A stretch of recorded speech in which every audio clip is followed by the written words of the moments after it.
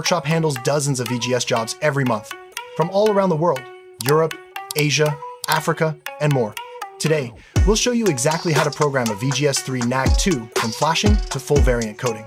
First, connect your VGS3 unit to the diagnostic interface. Make sure power is stable before flashing. Before we begin the flash, we must ensure the ECU is unlocked and ready to receive data. This involves setting up the correct diagnostic session.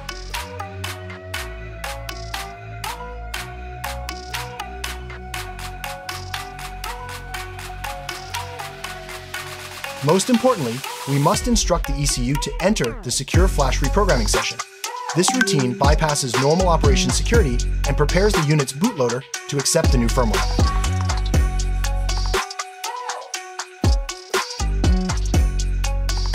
A stable connection is paramount here to prevent bricking the unit. We can observe the process percentage climbing steadily as the data is successfully transferred.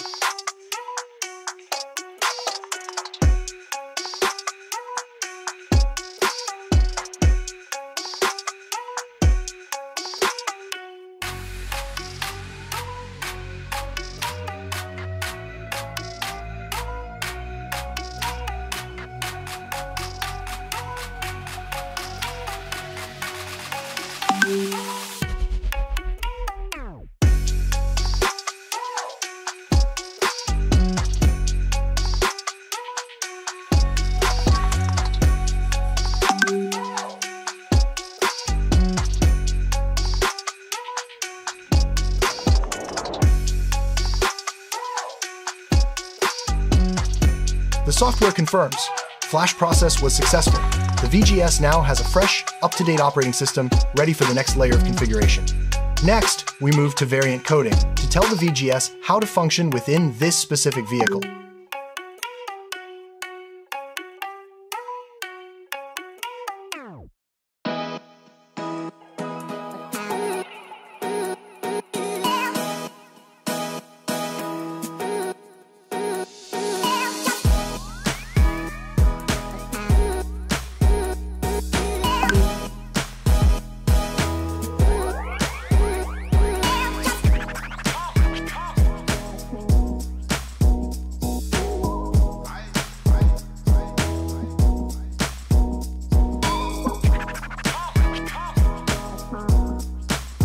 This section highlights the lower-level communication protocols.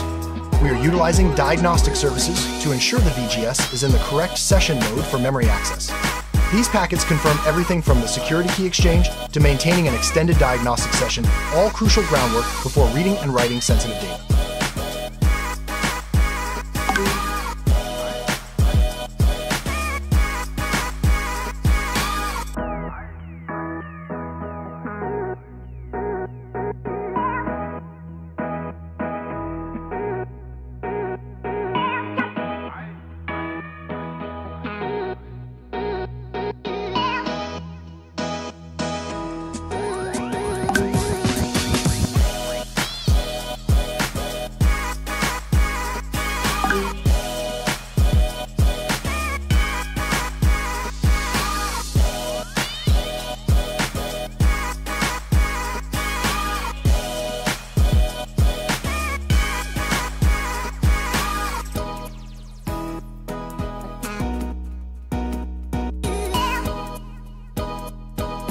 Now we address the security synchronization directly.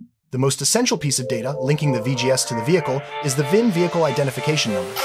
We read the current value, which may be blank or generic, and then manually write the car's specific VIN. This links the VGS to the vehicle's identity permanently.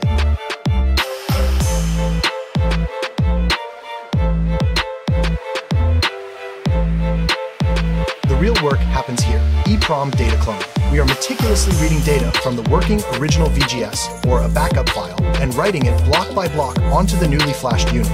Blocks 11 through 17 typically hold critical adaptation values and the rolling codes used for the drive authorization system. This careful transfer is our alternative to the failed online SCN process, ensuring the unit is accepted by the EIS and the engine ECU.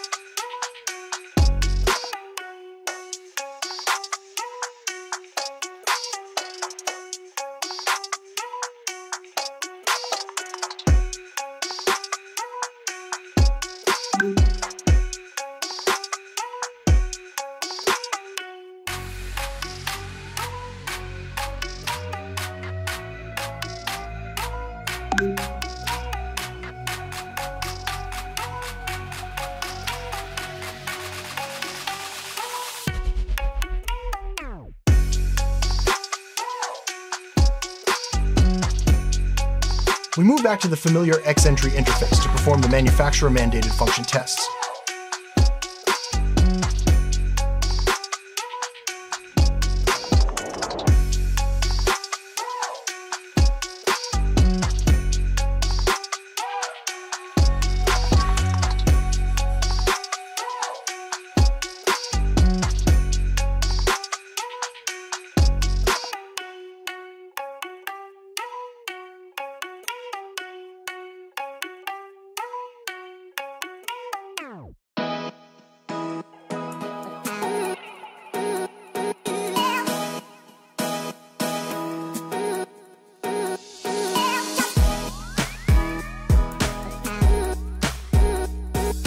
First, check the actual values for drive authorization.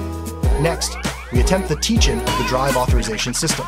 This function is designed to personalize the unit and finalize the handshake.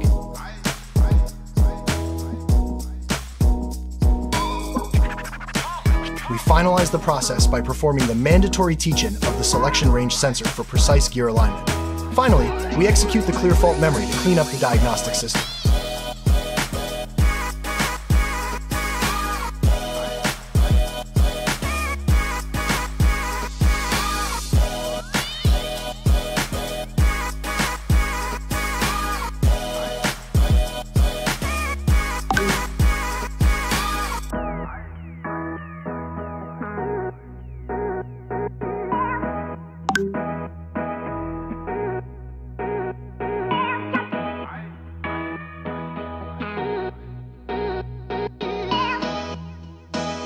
The unit is now flashed, coded, and adapted.